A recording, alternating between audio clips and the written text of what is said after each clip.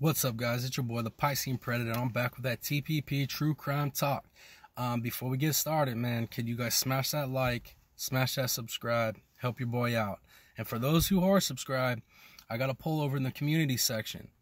It's basically, I want to know if you guys want to see me go live once a week so we can, recap the week and the trials and the cases, and you guys have an opportunity to ask me questions, and we'll see if I can answer them. You know what I mean? But either way, I think it'll be a great deal. We'll have some good conversation. But go over there and let me know, yes or no, what you all think about it, and we'll see where it goes from there. All right, guys, let's go ahead and hit this topic up. This topic is the Gwyneth Paltrow trial, the ski accident trial, and yeah, man, we're making our way slowly through the witnesses, and I should say witness, because it seemed like at this point we're gonna see one witness a day. But anyways, we got to see the first witness for the plaintiff, who's a doctor, basically to break down what the plaintiff was dealing with prior to this accident and how his life changed after the accident. And so far, off of his testimony, it was seen that, yeah, the man's life pretty much got changed when he got clipped by Miss Paltrow, supposedly, right?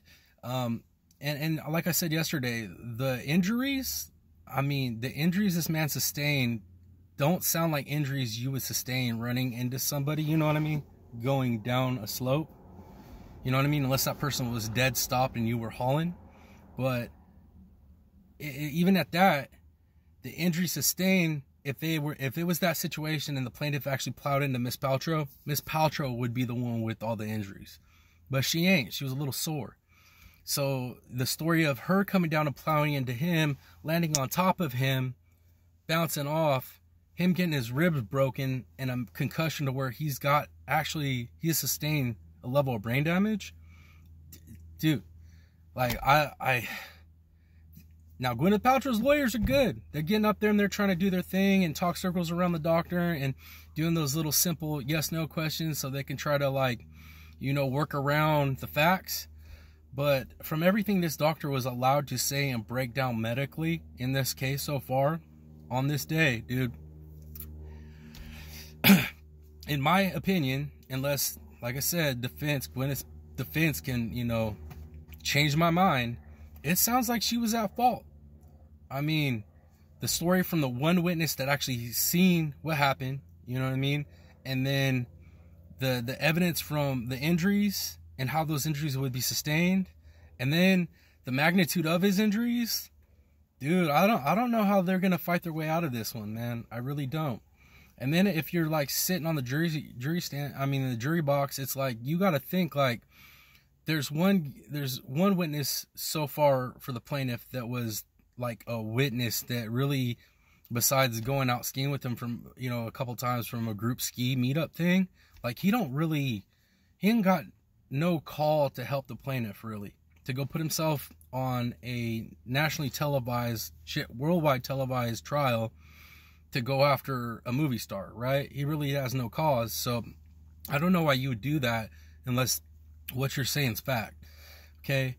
And then yeah, man, you have, the rest of the people besides the medical professionals, the rest of the people that are going to testify in this trial, they're all either family of Gwyneth Paltrow or they were paid instructors by Gwyneth Paltrow.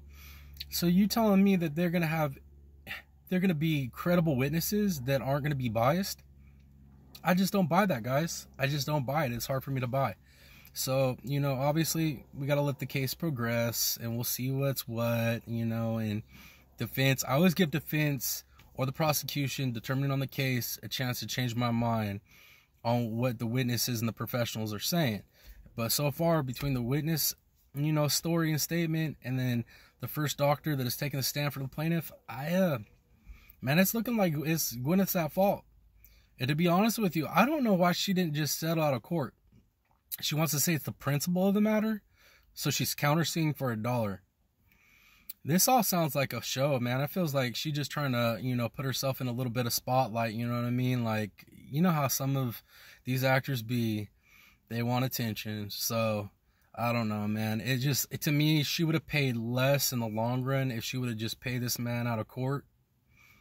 I mean, if you go listen to the trial, his life has been drastically changed. It's literally messed up the way that he thinks and acts and functions, to the point where it's ruined the relationship that he was in, and then it's put a strain on the relationships with his kids and his grandkids, and the man just doesn't do the things that he did before. And we're talking about a military veteran, a military doctor, who literally was very outgoing, healthy, and like did things, and now his life has completely changed since the accident. So there's just too much weighing in the defendant's favor. I mean, sorry, the plaintiff's favor, for me to be like, no, she didn't do it. Now, granted, you know, YouTube chat, live chat is a whole different, you know, it's a whole different ball game on what people are saying on there. But, you know, for us people that watch this type of stuff and look at it rationally and, you know, break it down and take it in, yeah, so far that's where I'm at, guys. I feel like she's at fault, you know. Yeah, but that being said, guys, you know, that's it on today's trial. That's my little update on this case. And I feel kind of silly following it, because I feel like there's so many other cases that should be televised right now, so many more important cases. But it is what it is, right? We don't get to pick it or choose it, so I'm just gonna cover it. But yeah, guys, I'm gonna go ahead and wrap it up. Let me know what you guys think down in the comments, and if you guys could please go over to the community page and hit that poll up for me, and let me know if you want to see my face talking live, or if you want me to just keep it to these videos. Either way, I got you, man. All right, till next video, y'all. Much love. It's your boy, the Piscean Predator, and I'm out, y'all. Peace.